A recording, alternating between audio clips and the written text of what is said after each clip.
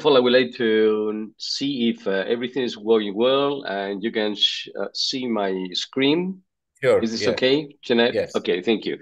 Well, many thanks for your kind introduction and many thanks to the organizer for inviting me and giving me the possibility to introduce this topic.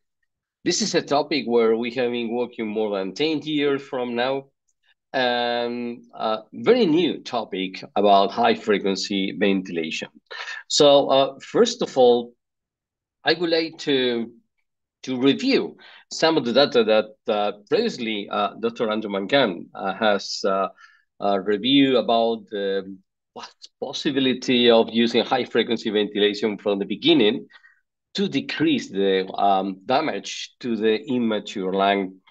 Uh, when he was reviewing the topic, he reviewed and introduced this Cochrane review done by my good friend Philip Coles some years ago.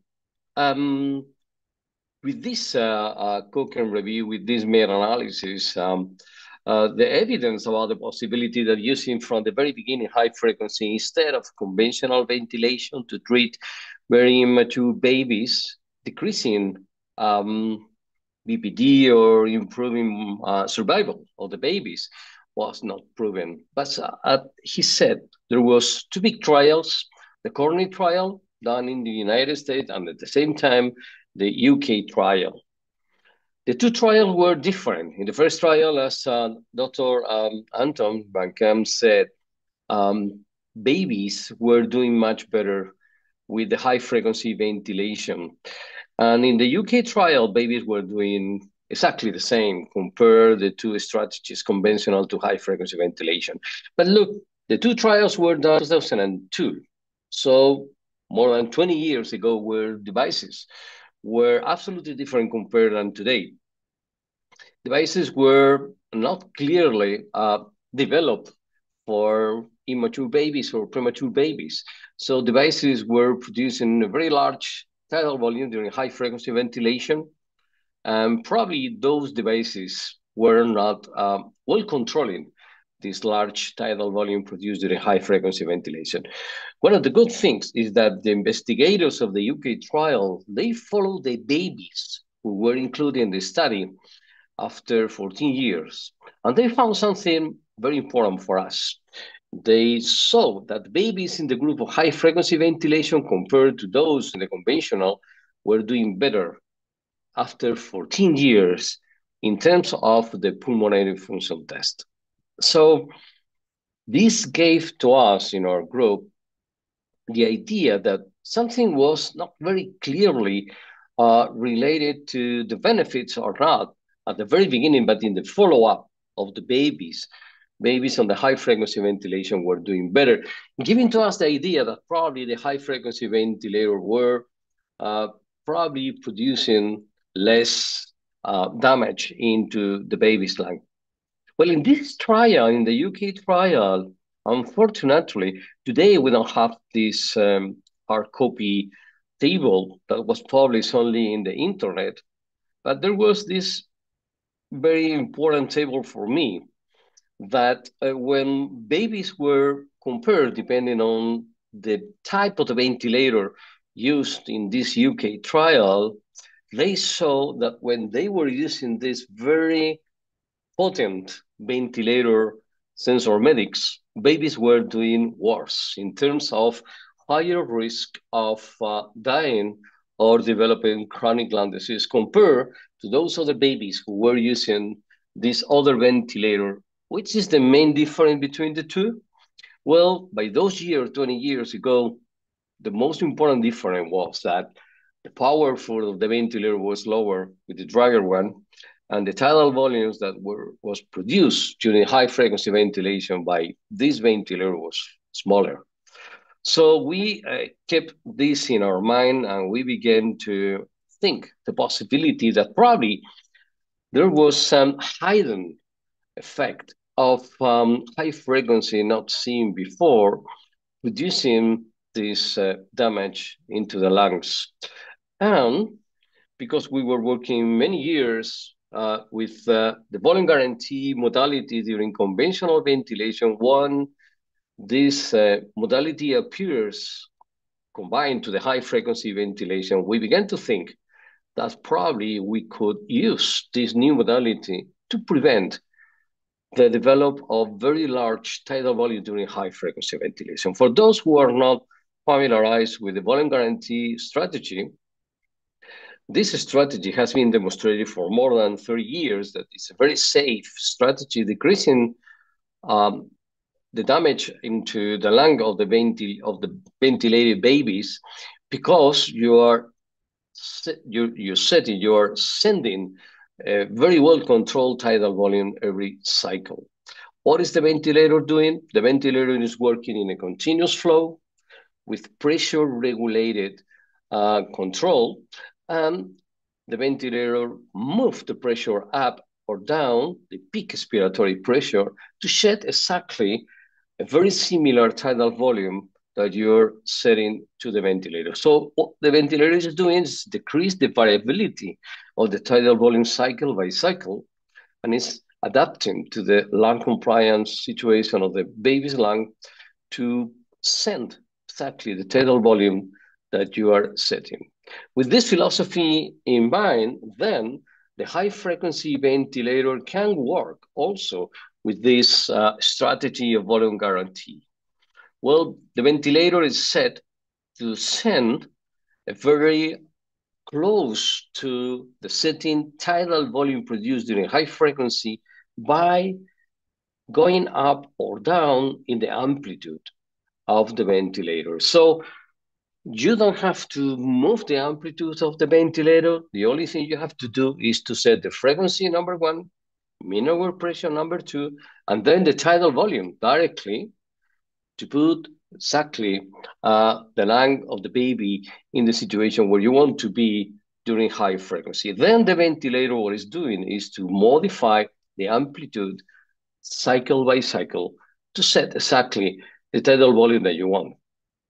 So here you have in our lab two different colors of how the tidal volume is produced depending on the frequency and the tidal volume. So with a classic ventilator without the volume guarantee modality, you have to remember when you increase the frequency of the ventilator in hertz, then the ventilator decreases the tidal volume because the timing to send the tidal volume is lower and this tidal volume is lower.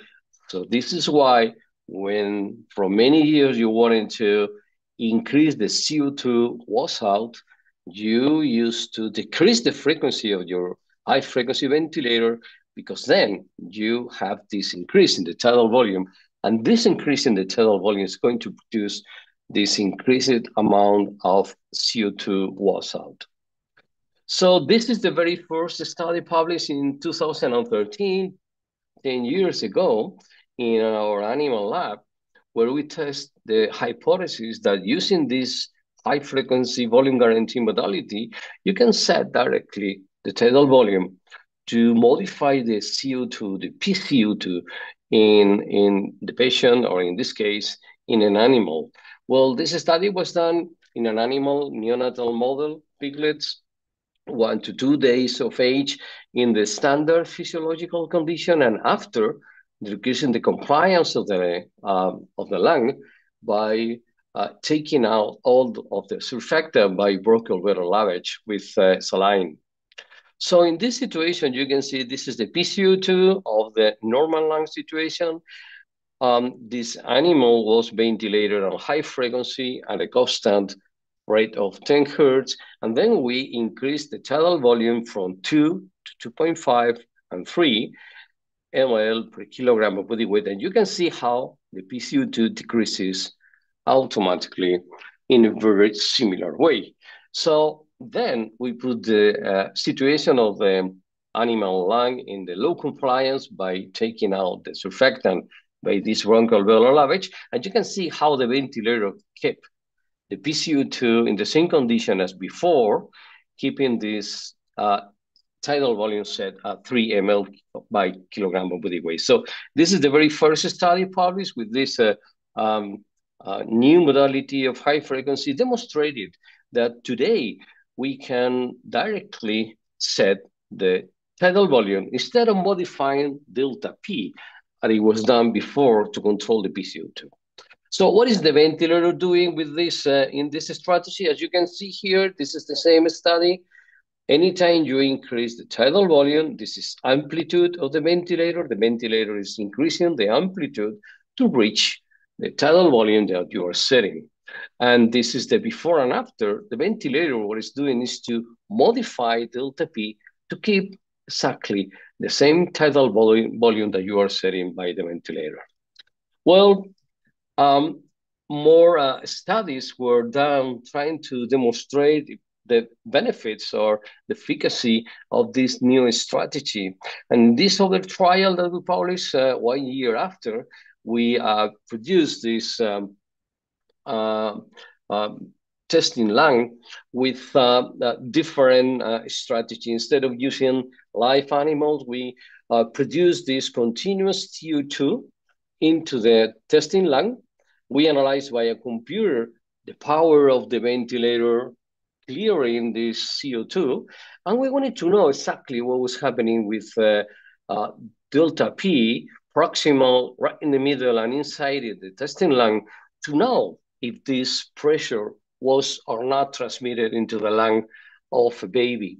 Well, with this testing lung, with this experiment, we demonstrated again that every time you modify the frequency, when you're using the new strategy, this is the dark point volume guarantee modality, you can see how the effect on this CO2, what is the way that we control and we analyze how much CO2 is taken out from the lung. You can see how anytime you keep the tidal volume fixed, if you modify then the frequency, because the tidal volume is fixed, then the effect on this CO2 is higher. And remember that without the volume guarantee strategy, with the standard ventilator on high frequency, when you increase the frequency, then the effectivity of the ventilator to produce this clearance in the CO2 decreases. So for the very first time, we demonstrated that now you fix the tidal volume, you can go up and down with the frequency, and you're going to wash out exactly in the same ways as in conventional ventilation, the CO2. But important for us was to know what was happening in the pressures. Delta P in proximal, right, in the tracheal tube or inside the testing lung, and in three different colors, you can see the proximal. This is in the white color. The green one is around in the tracheal tube, and this purple color is inside the lung. And as you can see, if you fix the tidal volume, but you increase the frequency from 5 until 10, and then 20, the proximal pressure increases, delta P increases to maintain the tidal volume, but this pressure is not transmitted into the lung of this testing lung. So this demonstrated that this strategy is very safe in terms that you can modify delta P, but delta P is dampened and is not transmitted into the lung of the baby or the animal. And you can see in different colors now, the blue color represents the proximal pressure, and this other color represents inside the lung. When you are using this volume guarantee strategy and you increase the frequency, you have only this increase in the proximal pressure, but this pressure is not transmitted into the lung. Without this modality, using the standard high frequency ventilation, anytime you modify the frequency, the pressure drops very fast. And this is why during many years, many ventilators were setting with low frequencies. Because when you go very high in the frequencies, higher than 15, most of the ventilator will drop the pressure into the lung of the baby. Probably this is why for many years, the setting in the high frequency ventilator was around or between 10 and 15. Well, we wanted to test uh, a new hypothesis. We were thinking now, if we know that the tidal volume really represents one of the most important etiology of the ventilator-induced lung trauma, then if we could use very, very low tidal volume, but compensating the ventilation, increasing very high the frequency, then we probably can decrease the damage into the lung using this new strategy. So this was the very first study that we did and published in 2019, comparing two randomized strategies in our animal model with a surfactant in a low compliance situation. We compare two strategies, the standard 10 Hertz with normal standard tidal volume and high frequency ventilation during 12 hours, compared with another group of animals where in a randomized mode, we use 20 Hertz with very low tidal volumes, exactly the same CO2 in both of the animals, exactly the same mineral pressure, but tidal volumes were very low in this 20 Hertz group of animals. So after 12 hours, we analyzed the effect on the histology of the lung, and we could see that in the group of animals where the 10 Hertz with the standard tidal volume of high frequency was used, the lung histology represents a very high damage of the ventilator, producing inflammation and rupture of the air spaces of the lung. But in the group of animals where the 20 Hertz strategy was used with the very low tidal volumes, the histology of the lung was spur. Lungs were very well in terms of not very high inflammation, not rupture of the lung spaces. And if we apply a score and compare with another group of animals where the conventional ventilation was used at the same time, using this score, the higher is the score, the higher is the damage into the lungs. You can see how the group of animals with the higher frequency and lower tidal volumes did have a very low score lung damage. So in this study, we demonstrated that using this very low tidal volume with very high frequency, you can decrease the damage into the lung. So I must remember you that today we can control this tidal volume and we can increase the frequency as much as we want to keep the tidal volume in very low numbers to prevent lung damage into our very immature babies. But can this strategy be applied in premature babies? Well, what we did, and this is the very first study using this strategy in very mature babies that we published in 2016, what we did is to did this feasibility study to know if babies could be ventilated with this very high frequency strategy with very low tidal volumes. What we did, and you can see some of the babies were less than 1,000 grams. We put the babies on this high frequency when babies were having this very severe respiratory syndrome in the standard high frequency ventilation around 10 Hertz with a standard tidal volume. So after stabilization, then we move the ventilator to decrease the tidal volume as much as possible. And you can see we go, this is the mean 1.4 of ml per kilogram of body weight, and we increase the frequency very high to compensate the PCO2. And you can see that using this strategy, babies were doing well if FiO2 was exactly the same, very similar. But look at this. This CO2 was the way to analyze how the ventilator is watching the CO2 decreases. And delta P was not statistically significantly higher than before. So the strategy could be used, and even more, babies were doing better in terms that improve their oxygenation and improve the PCO2. So with this in mind, after this feasibility, we began to use this strategy some years ago, and we very recently published this effect. And we analyzed the group of babies where we were using this strategy. Normally, we use this strategy in all of the babies who are now on high frequency ventilation, but the very high frequency and very low tidal volume is mostly used in those babies less than 26 weeks gestation. As you can see here, most of the babies were below 25 weeks gestation. And you can see the characteristics of the babies depending on the frequency that we were using. Babies in the higher rate of frequency around 20 hertz were mostly babies around 500 grams. So the smaller and 24 weeks gestation, the smaller is the baby, the higher the frequency that we could use, decreasing the tidal volume as much as possible.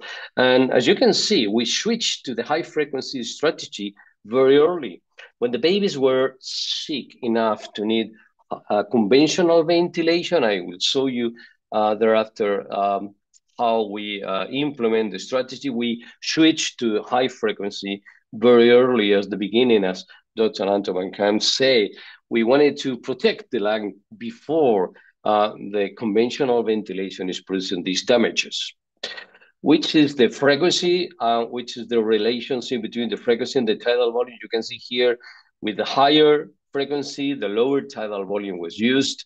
And with the lower frequency around 13, you have higher tidal volume. So this depends many times on the size of the lung of the baby and the dynamic condition of the lungs. So if the baby is very small, you can go to very high frequency. The baby is bigger, than the transmission of the waves, as you know, high frequency is worse, and you need to go with lower frequencies.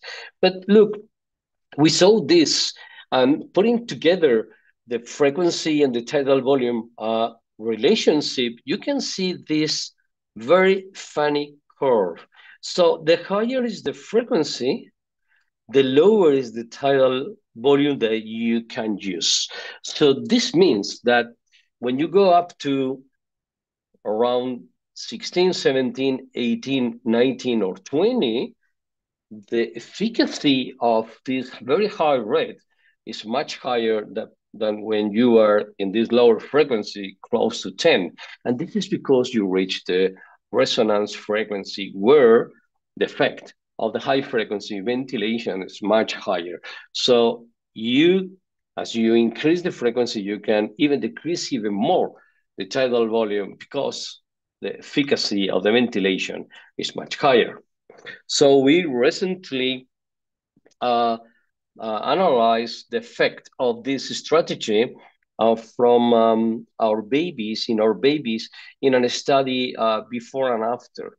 Before, we were using high frequency combined with the volume guarantee strategy, but without this new way to protect the land of very high frequencies. And the second cohort were those babies where we were doing this new strategy, where babies were very similar, but we found that using this new strategy, after 2 years of age, babies were doing better in terms of less respiratory therapies and less admission in the hospital because of respiratory problems. So not clear big benefits, but babies were doing better after 2 years. So we also wanted to implement with this new strategy a new way to analyze how the lungs are recruited or not. So we were using for many years the same strategy of Dr. Rankin using the FiO2 and oxygenation to control how the lung is well recruited. But now using the high frequency combined to the volume guarantee, we demonstrate that delta P can guide very well this lung recruitment. So we did this study, ex vivo model in the animal lab, and thereafter in vivo model, and we demonstrated that anytime you increase the mean hour pressure, as you can see here, delta P modifies using the volume guarantee strategy. Without the volume guarantee, you can't do this, but you can see that you combine delta with mean hour pressure, as you increase mineral pressure, there is a point where delta P do not decrease even more. Well, this point represents the open lung before over the station. So if you see that there is no any other decrease in delta P after increasing mineral pressure, then this area, the only thing that you are going to have is over the station. Why we wanted to test this new strategy? Because in some babies, oxygenation is not the better way to guide the recruitment. And in this in vivo model in an animal rat, we combine the two strategies, delta P and oxygenation, and you can see how anytime you increase the mineral pressure, there's an increase in the oxygenation until and a specific point where no more increase in oxygenation you will reach. And this is exactly the same point where delta P do not decrease even more. So today, what we are using is the two strategy combined together. Well, this is our criteria for using this new modality, this new strategy in babies with severe respiratory failure. We first put the babies on conventional PSV plus volume guarantee, but if the baby is needing more than 15 millibar for peak inspiratory pressure in babies less than 1,000 grams, then we switch very fast to high frequency combined with the volume guarantee modality. Of course, any air leaks in some PVA chain or pulmonary hemorrhage or some other atelectasis or pulmonary hypoplasia, those babies are on high frequency ventilation. So we, and this is my last slide, we wanted to test very recently the effect of this new strategy, and we compared two different cohorts, two different periods of using this new strategy in preemie babies less than 32 weeks gestation. And we did this binary logistic regression to put, all confounding variables. And we saw that using this new strategy, we increase survival free of BPD in the babies in a statistically significant way. We also decrease the number of babies who need to be ventilated during the first 3 days after delivery. And this is even more important for us. Look, we decrease in a very statistically significant way the severity of the BPD of those surviving babies. So this means that probably we are in the track decreasing the severity of the ventilation in these very immature babies. And this is my last comment. We recently, just a few weeks ago, published this paper. This is an experimental paper where we analyzed the effect of this new strategy, comparing with or without the volume guarantee in an animal model, the effect of this strategy in cerebral hemodynamics. And we demonstrated that there is no effect in terms of modifying the blood perfusion or oxygenation of the brain. So this is a safe strategy, and at least we found very good results in terms of decreasing severity of lung damage. So thank you very much for your attention, and I will more than happy to answer any kind of question that you have to do right now. Thank you.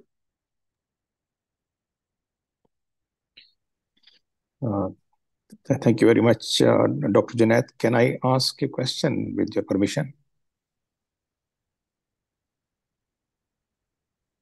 Oh, yes. Dr. Janet. Oh. Yeah, please proceed, Dr. Sachez. Yes. Yeah, thank you very much. It was excellent presentation. Congratulations on that. My question is, do we have enough evidence to say that at this stage, we have enough evidence to say that high frequency with volume guarantee is better than conventional ventilation with volume guarantee? Well, this is a good question, but it represents that we have exactly the same question with or without volume guarantee. So if you ask to Dr. Antoine Kent that high frequency is not better or is better than conventional ventilation, the answer is we need to do randomized controlled trials, probably again, with new ventilators using this very well controlling tidal volumes. So today I must say that with this strategy, at least in the animal lab, we found that the lower is the tidal volume, the better for the immature lungs in terms of prevention of lung damage.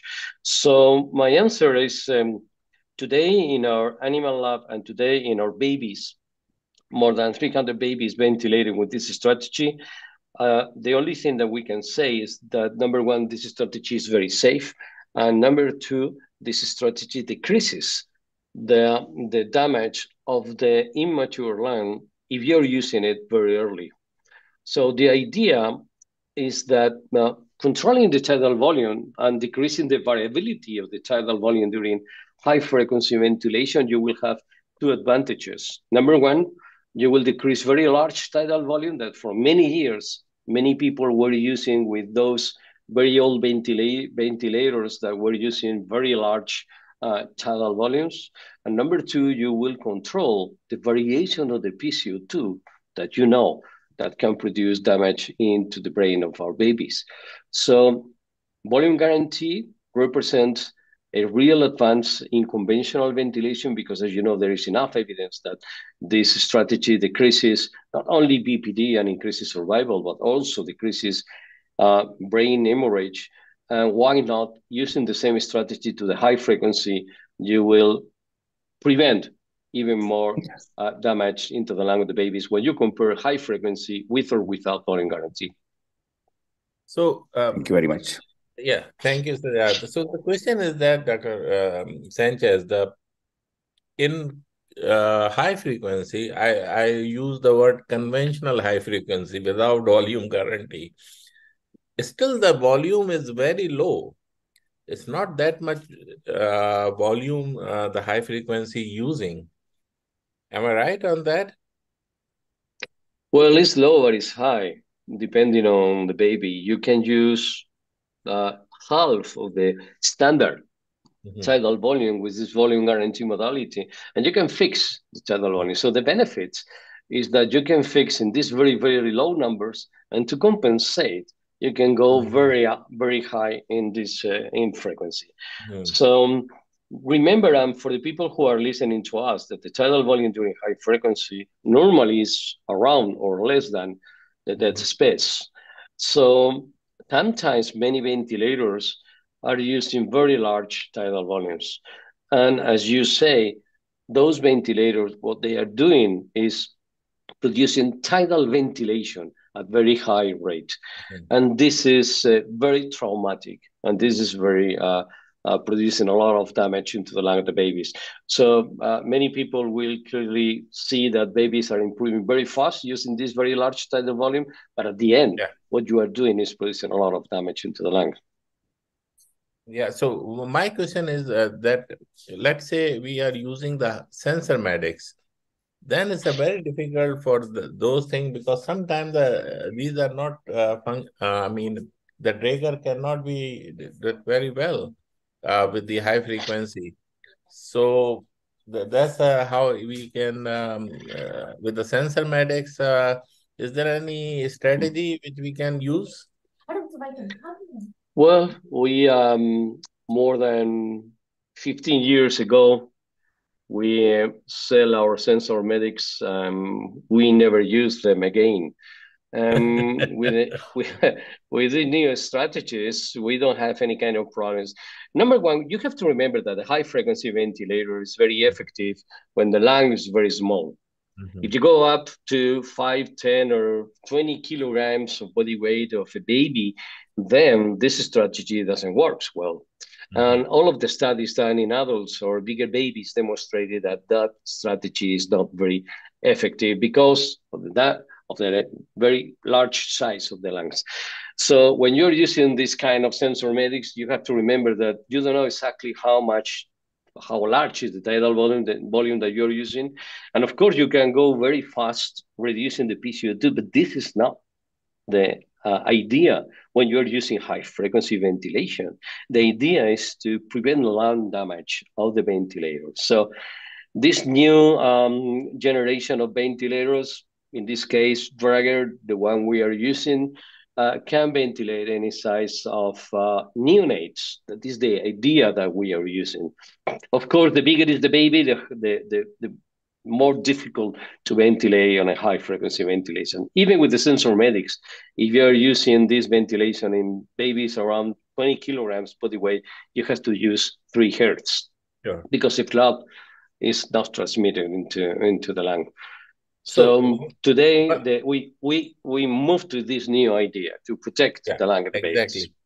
So one of my friend, he's working in Qatar. He's asking that if we he's working in Sidra Hospital, if we use high frequency plus VG in CDH, congenital diaphragmatic hernia, do you have any say on that, or do you have any comment? Well, first of all, my better greetings to the Qatar Sidra Hospital, good friends. Yeah. Well, we use only volume guarantee strategy in all of our babies.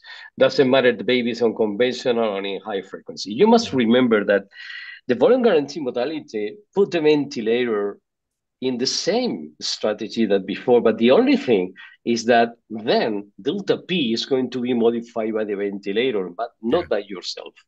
This is the only thing. And many times we have some questions coming from all around the world after our studies that sometimes the ventilators are not reaching the tidal volume. Well, the only thing you have to do is to increase delta P. So you have to leave the ventilator to produce this tidal volume that you are setting into the ventilator. And if the the ventilator doesn't reach this tidal volume, this is because there is a problem in the lung of the baby, or you have to decrease or modify the frequency. So congenital diaphragmatic hernia is a problem that we used to use very what we call soft ventilation. We use PSV plus volume guarantee in all of the babies, trying to keep the baby ventilated spontaneously and producing by their own the volume, the minute volume. But if the compliance is low, then we switch very fast to the high frequency. All of the babies are on volume guarantee modality. All of the babies. Yeah. So with the volume guarantee high frequency and the weaning is the same as Dr. Bancam said, or is anything different? Well, exactly the same. The thing is that, number one, you have to remember that if you put the baby, because the baby's lung is having very low compliance, anytime the lung compliance of the baby improves, then PCO2 doesn't remove so well. So when the baby is improving, normally you will see an improvement in the oxygen saturation and not very well ventilation. Then what we try to do is to decrease even more minor pressure until the baby reaches around 5 to 7. Then we try to extubate the baby directly from the high frequency.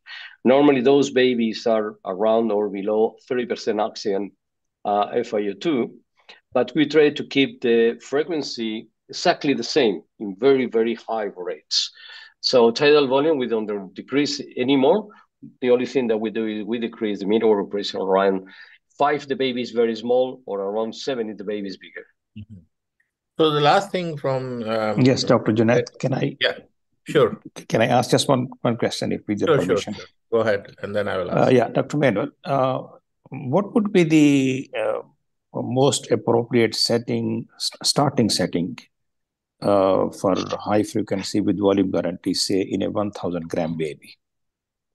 Well, this is a fantastic question. As we published very recently in clinics perinatology, we are using around 1 ml per kilogram of body weight of the tidal volume and around 15 hertz in those babies around 1,000 grams. Then what we try to do is to look at the PCO2 of the baby, and the baby is doing well. What the thing is, then we decrease even more tidal volume, and we compensate increasing the frequency even more. So we try to go to the higher frequency as possible. If we can reach 10 hertz, then we go to 10 hertz. So this is the idea, to go to the higher rate as possible, decreasing the tidal volume as much as you can. Babies around 1,500 grams, we use 1.5. So it's very similar to the body weight. So around 1,000 grams, 1 ml per kilogram of the weight as a starting setting. and around 15 hertz. And then we try to increase the frequency and decrease the tidal volume as fast as we can. And what would be the pressures and amplitude?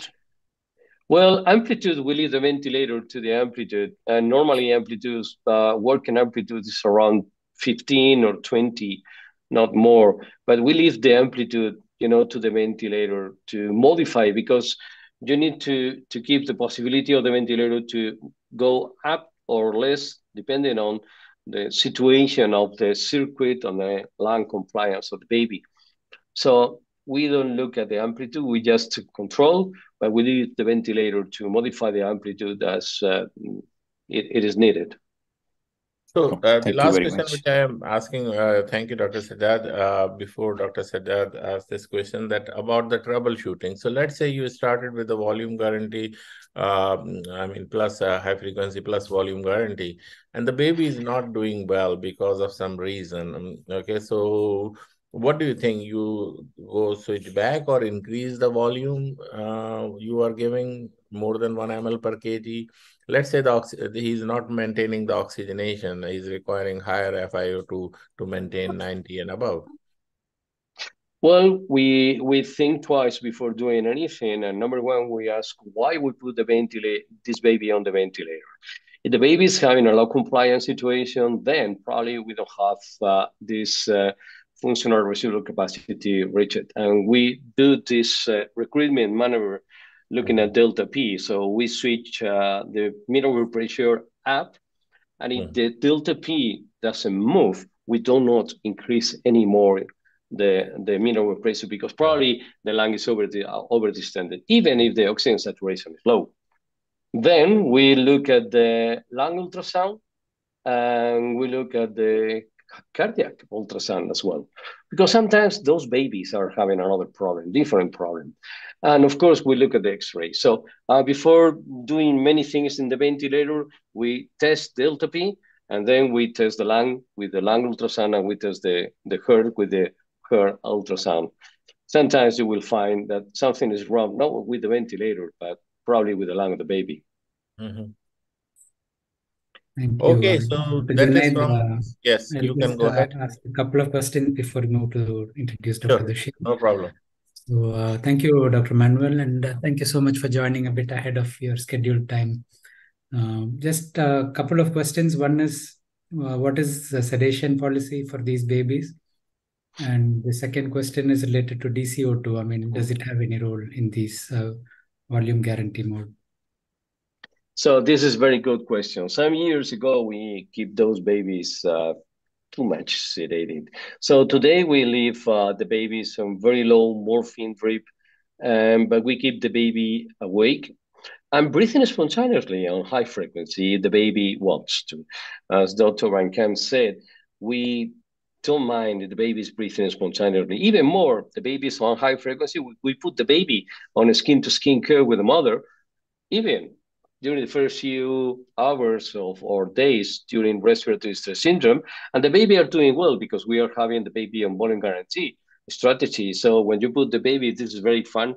You put the baby on skin to skin, and you can see how the ventilator controls and goes up and down delta P, but the volume guarantee modality is kept constant. And the second question, excuse me. The role of DCO2.